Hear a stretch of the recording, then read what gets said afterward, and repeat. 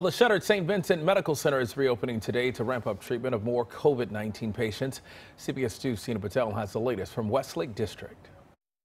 COVID-19 patients not only need special treatment, they need to be isolated as much as possible. And that's why there's a concern that there's not enough room at local hospitals.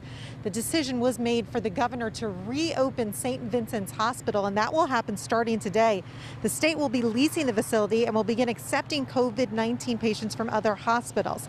The medical center will only accept transfer patients. There won't be an ER or admission of any walk-up patients. Dignity Health and Kaiser Permanente will staff the hospital. The county will be in charge of transfers.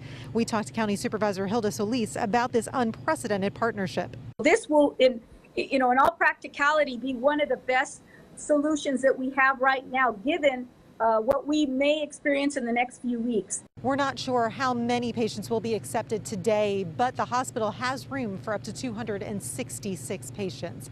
In the Westlake District, Tina Patel, CBS 2 News this morning.